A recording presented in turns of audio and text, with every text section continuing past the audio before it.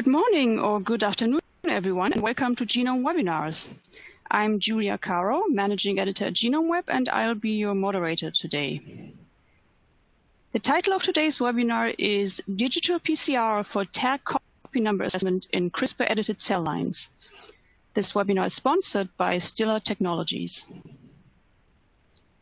Our speakers today are Moritz Kübelbeck and Andrea Caligari, both research technicians in Jan Ellenberg's group at the European Molecular Biology Laboratory in Heidelberg, Germany. You may type in a question at any time during the webinar. You can do this through the Q&A panel, which appears on the right side of the webinar presentation, and we will ask our speakers your questions after their presentations have concluded. Also, if you look at the bottom tray of your window, you will find a series of widgets to enhance your webinar experience. So with that, let me turn it over to Moritz. Please go ahead.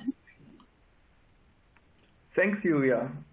Welcome to our today's presentation about digital PCR for tag copy number assessment in CRISPR-edited cell lines.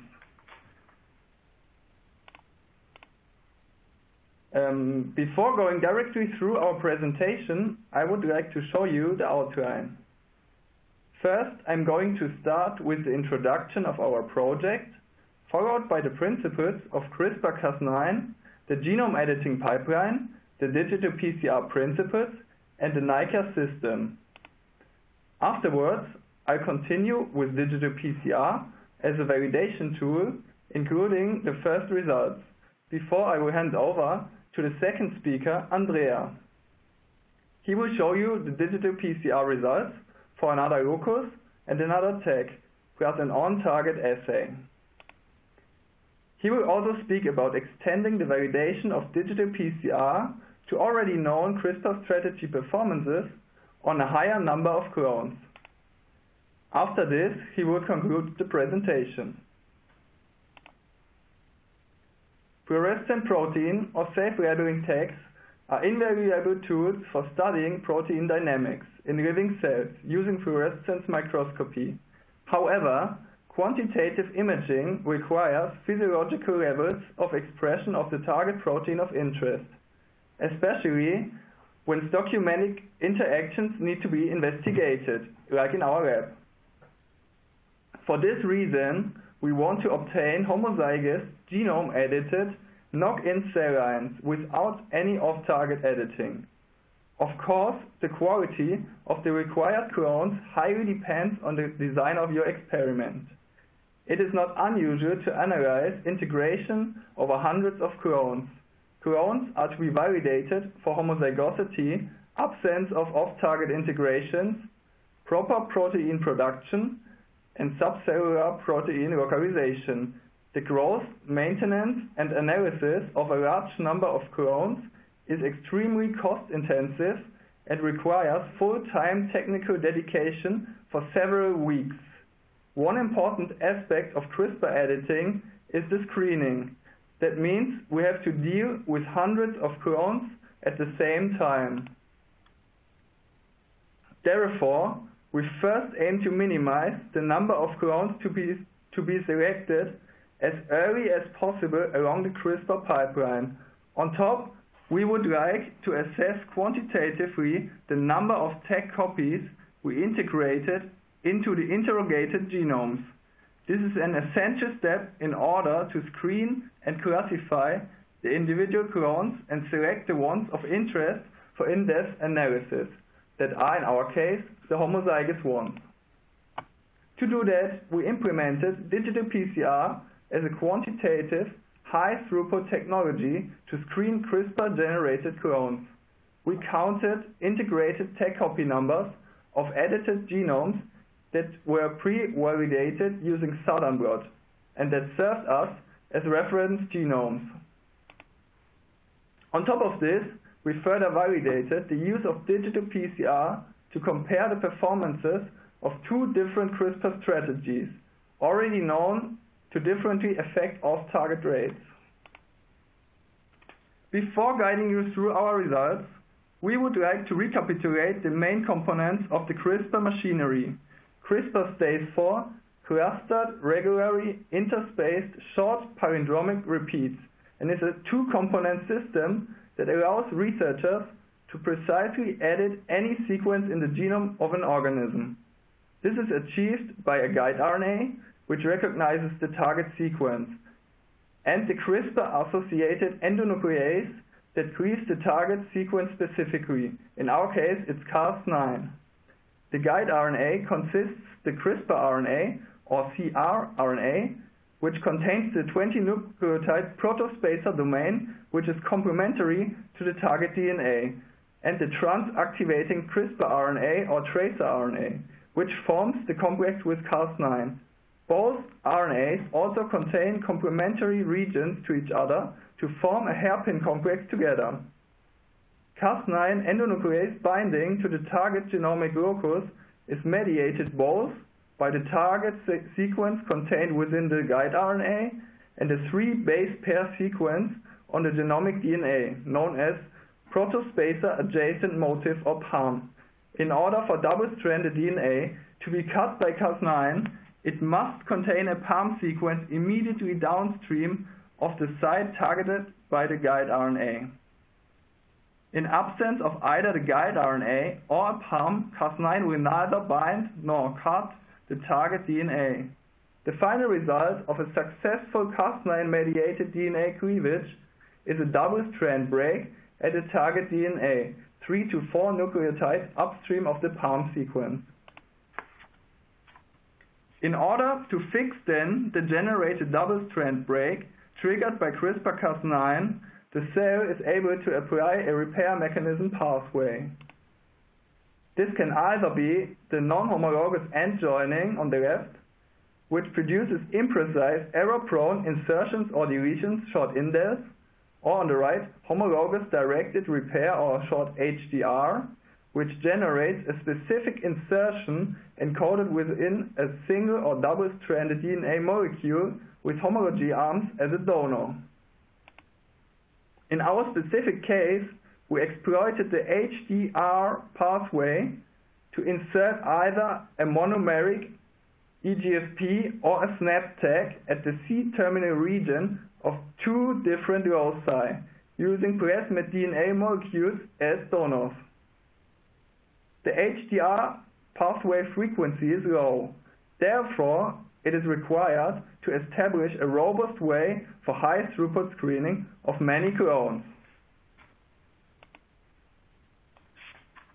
A CRISPR experiment encompasses several steps that may be recapitulated through the hereby shown workflow. The guide RNA and donor molecules are designed to target and edit the specific locus of interest. The CRISPR reagents need then to be delivered into the host cell. Several protocols have been described in the literature to perform this step, but mainly users have adopted either electroporation or liquefaction to transfect the target cell lines. Individual cells that have been edited successfully are then sorted into 96-well plates using fluorescent activated cell sorting, or FACS. Colonies are let growing for approximately 2 weeks. After that, colonies are screened to keep the clones with the desired genotypes of interest only. As already mentioned in our talk, the HDR pathway frequency is low, and therefore a powerful and robust way for high-throughput screening has been needed. Several screening technologies have been already shown in the literature. We are going to present you some screening approaches that have been recently adapted to select genome-edited cells. After successful screening, in-depth analysis is performed. It may include a diverse range of validation techniques such as Western blot, Southern blot, fluorescence microscopy, and local Sanger sequencing to further validate the edited individual clones. Due to the in-depth analysis requires full-time technical dedication, we opted to strictly reduce the number of non-desired clones for deeper validation as early as possible. To be able to screen our edited clones in an effective way, we checked the literature and found 4 methods, such as the dual surface exposed tag screening, where the reporter of the edited gene is expressed at the cell surface. Afterwards, the FACS technology is then exploited to select either the one or the two fluorescent reporter cells to determine the editing outcome. With tandem PCR, the genomic DNA is extracted and a first PCR, called locus PCR, is performed to check for an integration at the locus of interest. Then a second PCR, tag PCR, is performed using the product amplicon of the first PCR to check for the specific tag integration. With a mismatched qPCR, mutants are discriminated from wild-type alleles using a difference in the CT number, cycle threshold number, as scored by qPCR using a TagMan probe that specifically recognizes the wild-type allele and with less affinity the mutant one. Therefore, a higher CT of the mutant allele is measured. The drop-off assay is also a powerful tool to detect single-point mutations in edited clones. Here, digital PCR is used to carry out this assay. In particular, a probe P1 in this picture is used as a reference since it is common for both the wild-type and the mutant allele. A second probe, P2 in this picture, is used as a diagnostic probe since it is specific for the wild-type allele only and drops off when the expected mutant allele is present.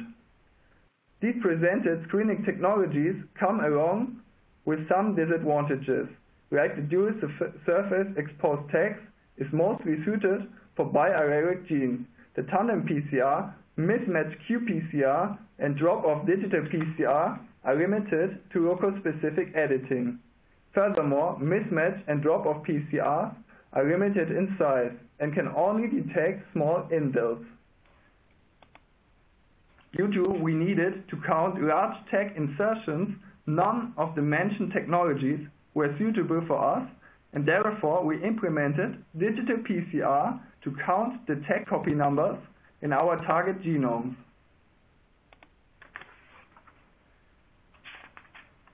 For this purpose, we would like to introduce you to the principle of digital PCR.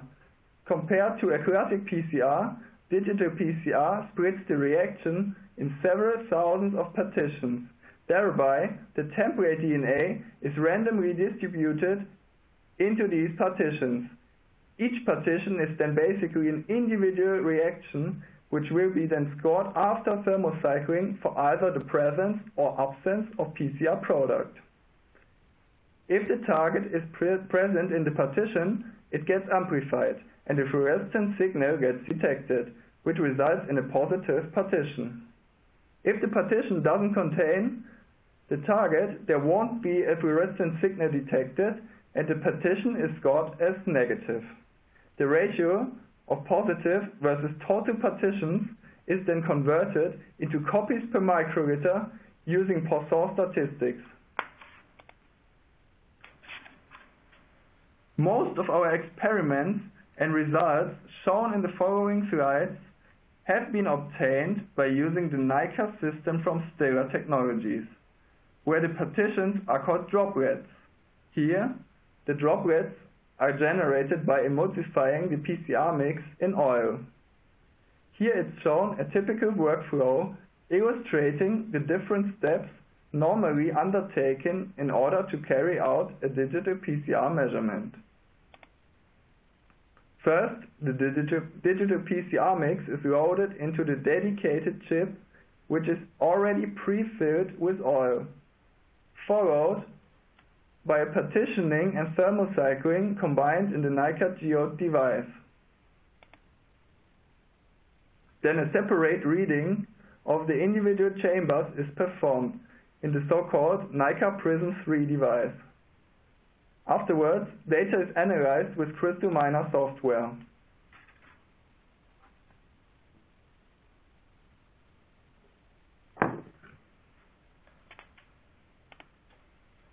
In this slide, we would like to emphasize that all our experiments have been done using dual color setup.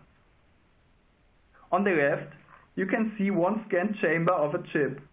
Single droplets and subpopulations can be visually inspected directly through the analysis software with full accessibility to raw data, which is already advantageous for potential troubleshooting. On the right side of the slide, you can see a representative 2D dot plot. The hex-positive droplets are displayed as green dots in the y-axis, and the psi5 positive droplets are displayed as red dots in the x-axis. Yellow dots indicate double positive partitions, where both target templates were present in the same droplet. Gray dots are the negative droplets. The thresholds are set automatically between the positive and negative droplets, but it can be changed manually as well. The copy numbers per microliter for both targets are then directly displayed in the software.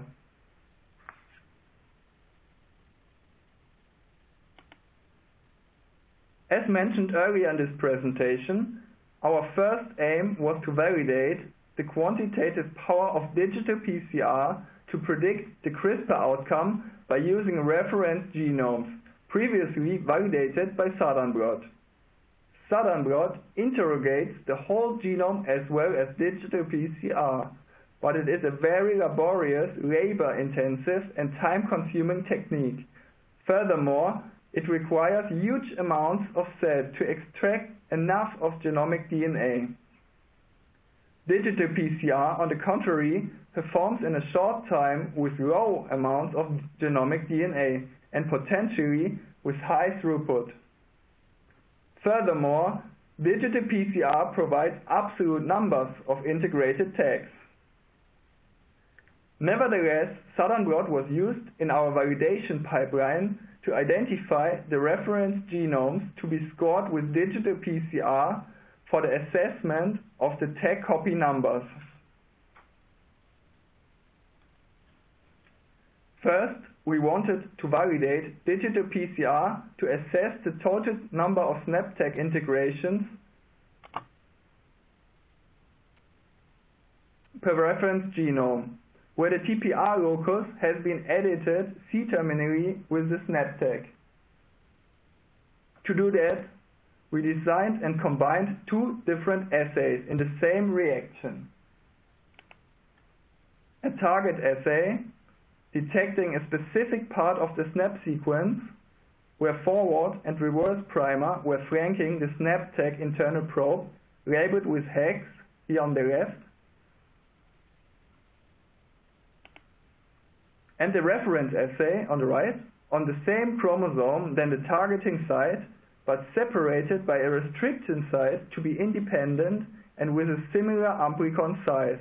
In this case, the internal probe of the reference assay was labeled with psi5.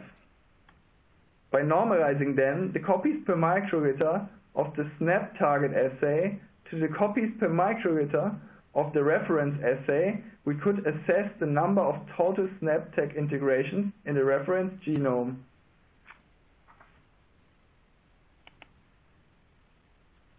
Here we show you the results of this first assay as compared to the ones obtained with conventional Southern blot.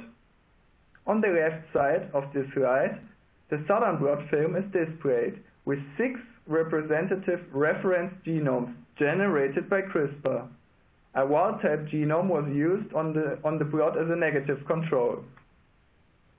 You can notice that all but 2 clones display one unique band at approximately 3,000 base pairs, as expected from clones integrating SNAP-tag at the correct locus.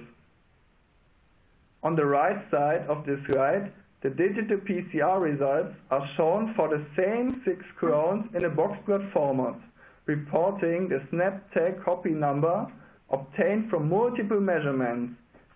Every red dot represents an individual measured chamber. In this case, we run technical replicates. According to this box plot, we would have chosen to discard 2 out of 6 clones. namely 1C10 on the very left and 3E07 on the very right, not scoring with the expected snap copy number, in this case 3. Clone 1C10 is displaying 2 extra bands in southern blot, which resulted in 4 copies of SNAP-tag measured from digital PCR, indicating at least one off-target extra integration compared to the target triploid locus. Digital PCR would have had excluded this bad clone successfully. Furthermore, clone 3E07 shows only 1 band in southern blot as expected, but resulted in 1 integrated SNAP-tag copy only, which speaks in favor for the generation of a heterozygous clone. Digital PCR would have had excluded this potentially heterozygous clone successfully as well, which is not even detectable with southern blot when you use the SNAP-tag southern blot probe. Importantly, clone 2G04 displays an extra band in southern blot, but resulted in the expected copy number of SNAP-tag 3. Speculatively, this might be the result of 2 integrations at the correct locus and 1 at the off-target site or vice versa. In this case, we would have not excluded this wrong clone by digital PCR. In summary, SNAP copy numbers are mostly matching the genotype predictions obtained with southern blot. And now I would like to hand over to Andrea, the second speaker of our talk.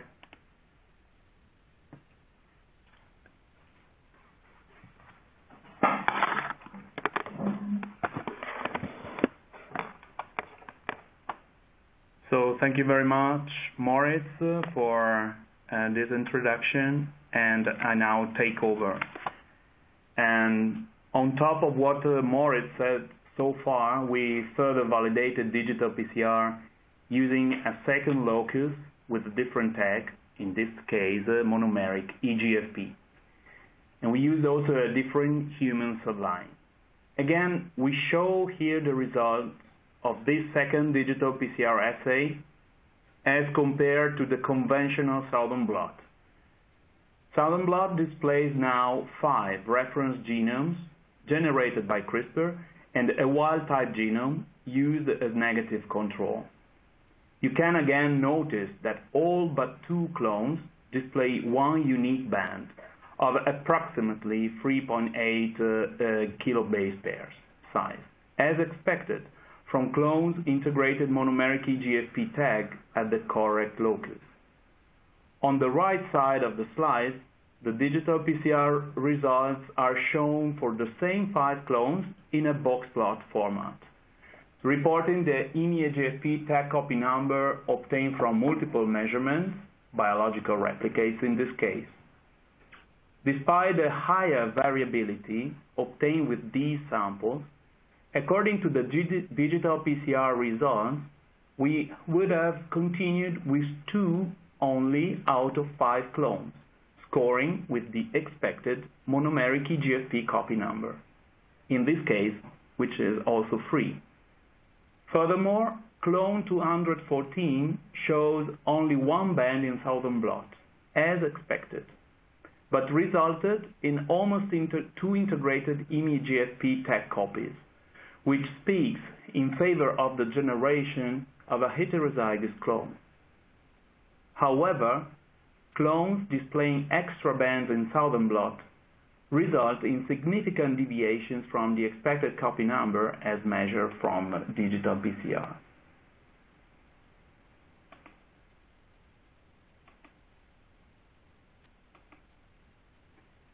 To enhance the digital PCR predictivity and then minimize the number of clones to be selected, we added another digital PCR assay to score the on-target tag integration.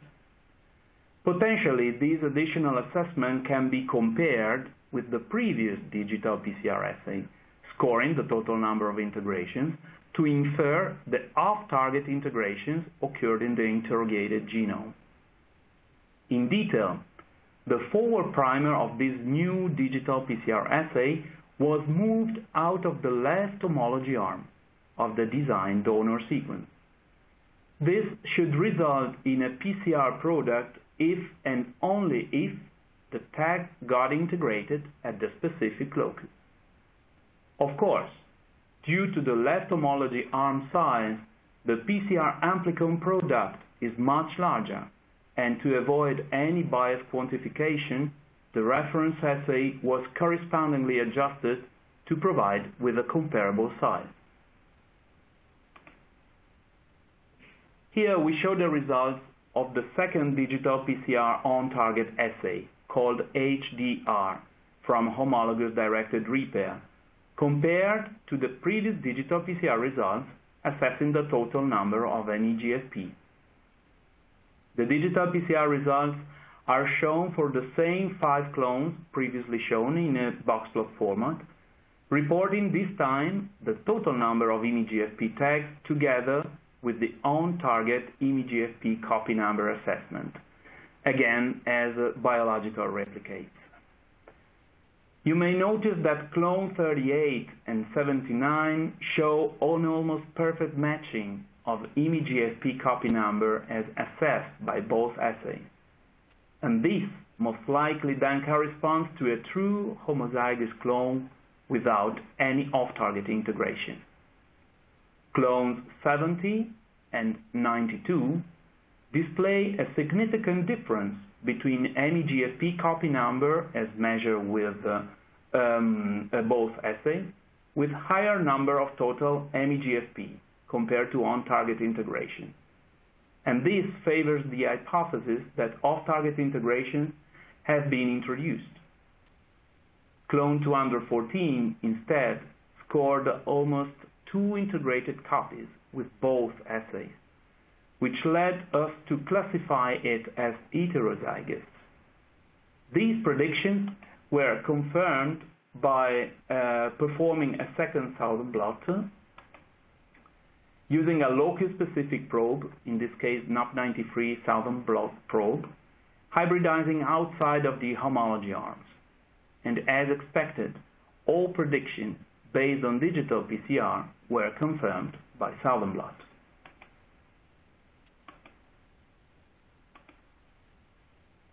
Next, we wanted to further challenge the validated digital PCR technique to score unknown edited clones as generated out of 2 different CRISPR strategies, but tagging the same locus, NUP93, with the same tag, NEGFP.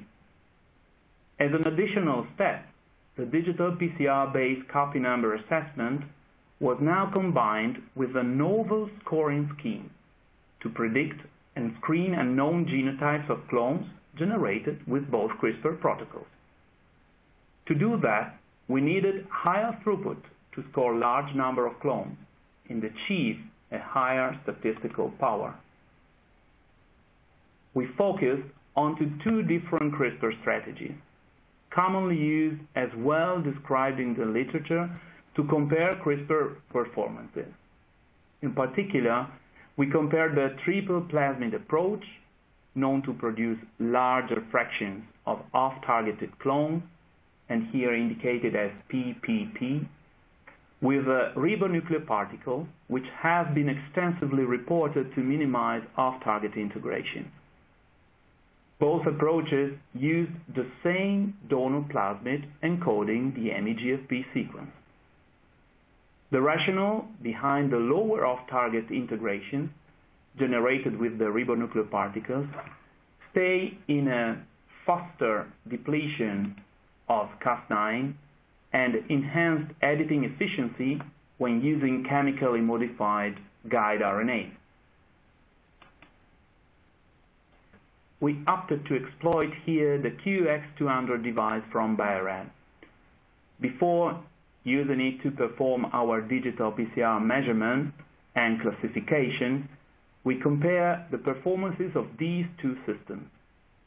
Using the monomeric GFP-edited reference genomes previously described, we carried out a comparison for both total number of IMI-GFP integration and on-target integration assays.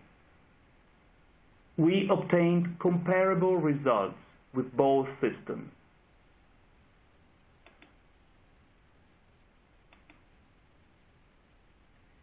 To be able to systematically and reproducibly classify unknown genomes generated with either one of the two aforementioned CRISPR strategies, we empirically determined the copy number distribution of monomeric EGFP using either assays and generated a reference copy number distribution for both GFP and on-target HDR assays.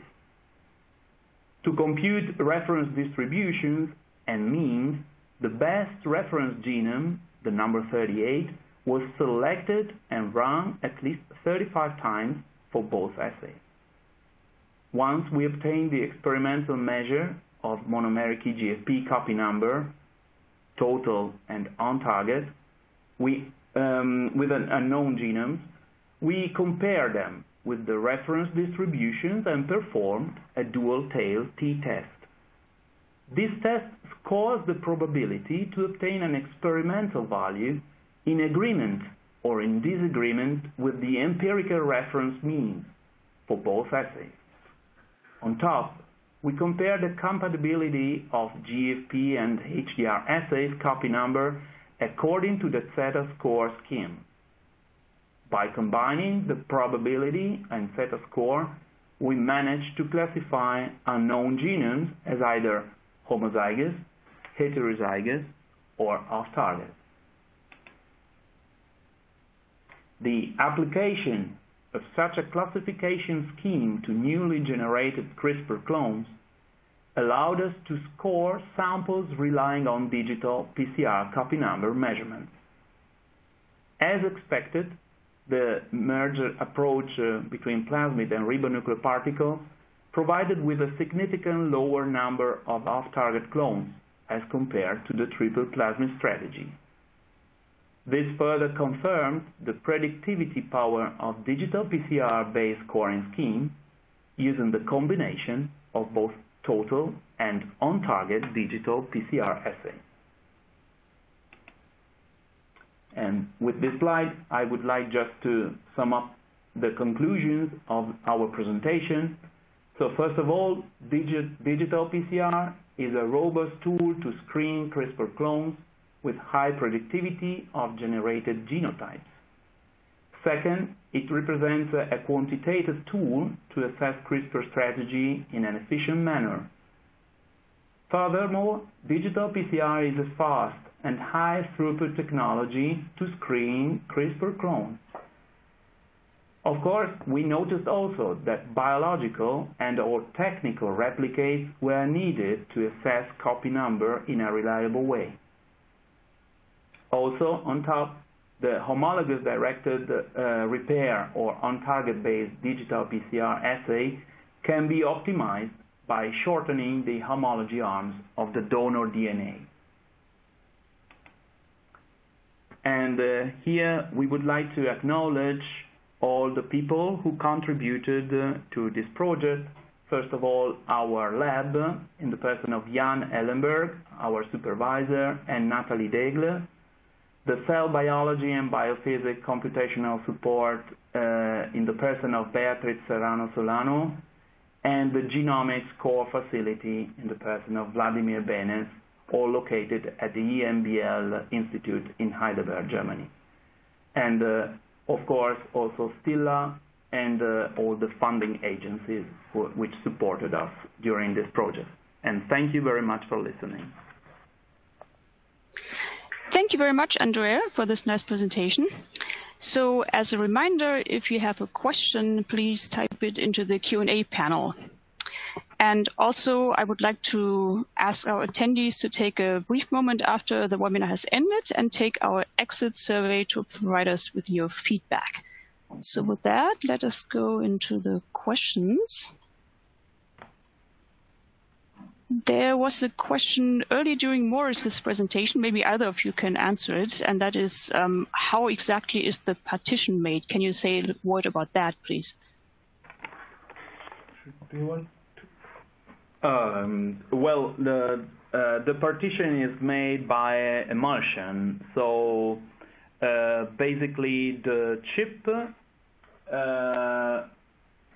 in which the droplets are generated contains already the oil, and yes, the digital PCR, basically the PCR mix is added, and then by pressure, this the PCR mixture is, let's say, gone through the oil and emulsifying, so the emulsion between oil and water is generating these droplets. And it's a controlled process. I think it's very tightly controlled and relies on microfluidics. Yes. Okay, thank you. Let's see. Can you say something about the concentration of genomic DNA and how low you can go with that? So I can take this question.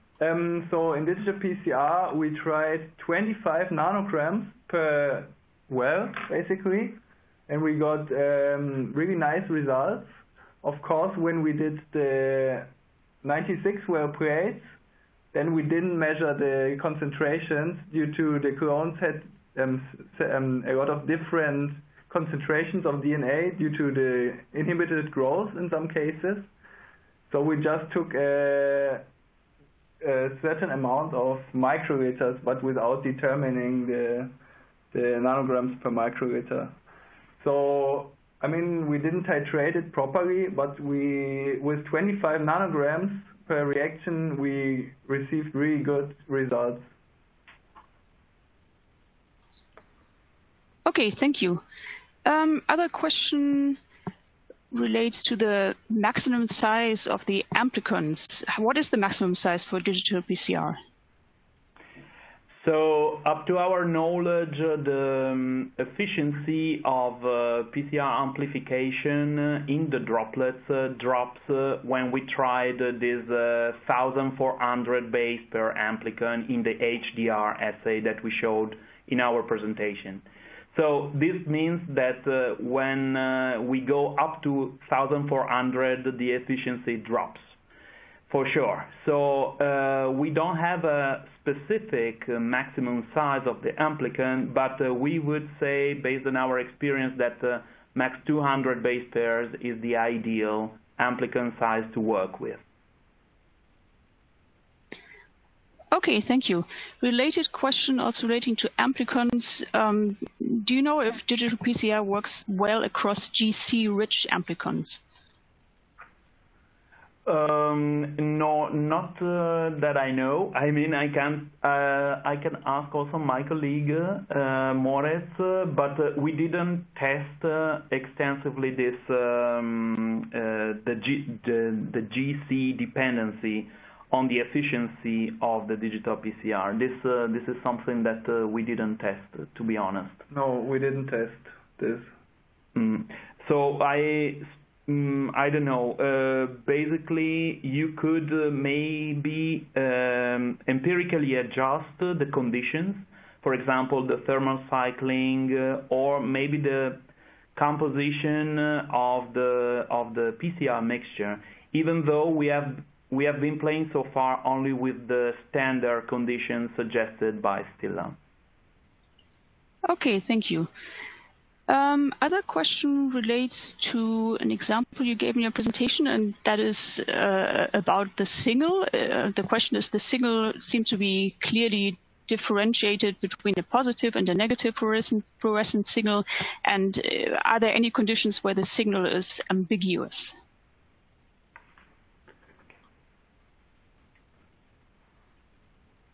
Of course, when the positives are not clearly separable from the negative ones, so this can either be, for example, when you didn't optimize your PCR cycling, so you can play around with this, or it can, of course, also be the primer and probe concentrations, let's say.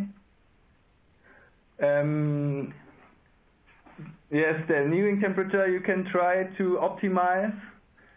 So with a, let's say, bigger gap, it's much better to analyze. But if you can separate it, it doesn't really matter. So as far as you can separate the two populations, the digital PCR provides you with a result, and this is a reliable result in general. Of course, the higher the gap between negative and positive populations, the better, because then this automatic threshold can also be set, and the user has a minor role in deciding which threshold to use.